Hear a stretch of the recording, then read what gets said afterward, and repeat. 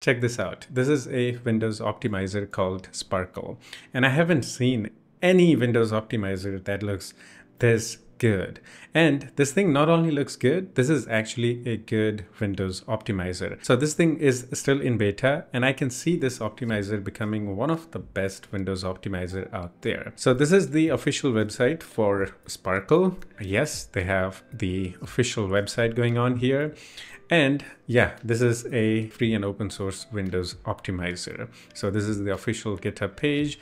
From here, you can learn more about it and, inspect the codes and everything, about the open source softwares, right? And this is in active development. It was updated 2 days ago. So you can download this Windows optimizer from GitHub and then go to releases and get the latest version, or you can go to the official website and click on the download link, and there is also a GitHub link. And again, to be honest, this is one of the best looking Windows optimizer out there, and it has the potential to become the best Windows optimizer out there. So let me show you guys how this Windows optimizer works and some unique features of this. So this is the dashboard. Here you get the system information, and you can also see how many optimization settings that you have changed. So right now active is 0, but there are 20 optimizations that I can do. So if we go into tweaks section here, we'll find many options to optimize our windows. We also have the categories. If we go into the performance, here you'll find options to optimize your windows.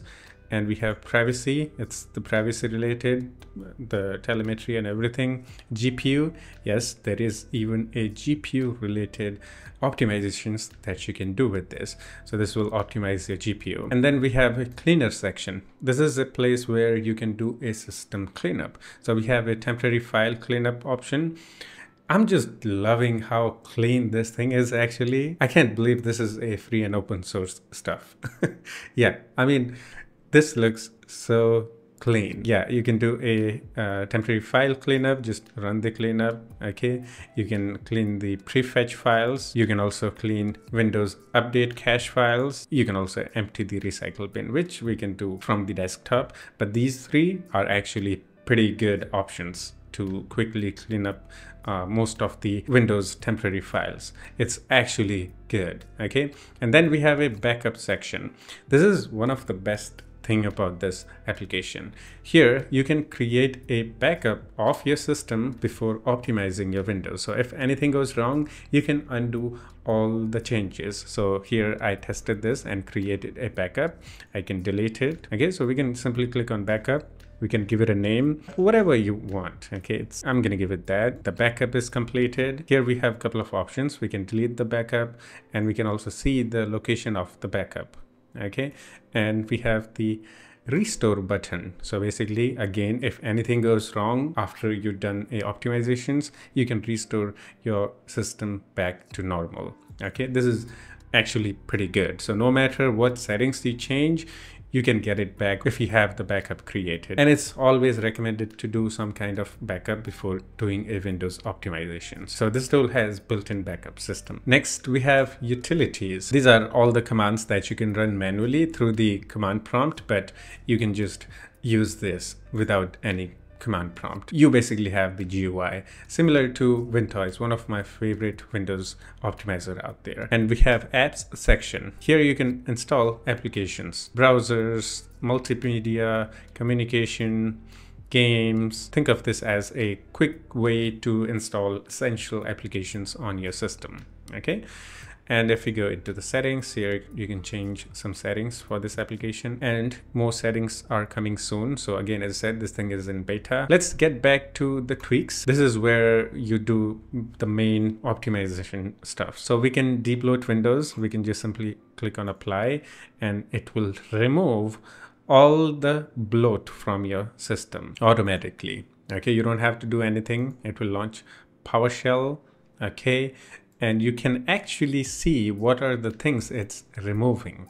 That's another good thing. And all the apps that it's removing from the system can be downloaded from the Microsoft Store. So you can see it's actually removing a lot of bloat from the system. Yeah, almost all the bloats are gone. My start menu is also empty actually.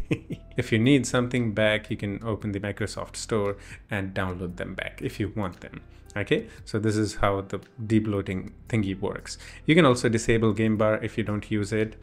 It is for the performance, or you can go to the performance section. Here you can do the performance related tweaks. You can also enable ultimate power plan. You can also disable Copilot if you don't use it.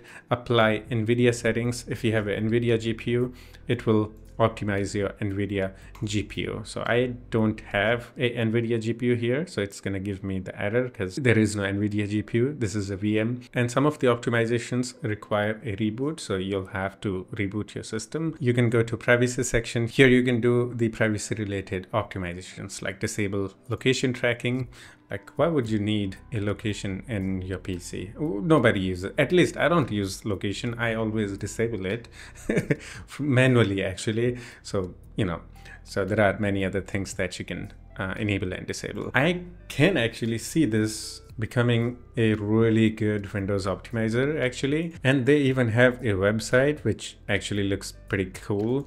I think the dev of this app is actually serious about making this a good Windows optimizer. Okay, yeah, there is even one of my favorite uninstaller recommended here, Bulk Crap Uninstaller.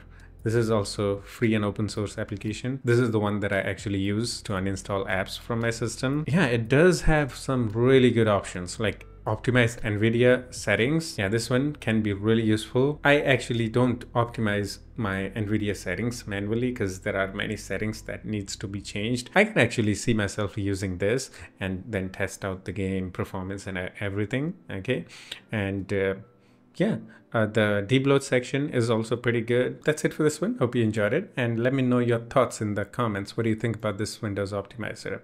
Again, in my opinion, it not only looks good, it actually works really well. It has some really good options to optimize your Windows. Yeah, if you have any questions or have any suggestions for me, you can always do the comment and we can have some chit chat in the comment section too. Yeah, that's it. I'll see you in the next one. Take care of yourself and have fun.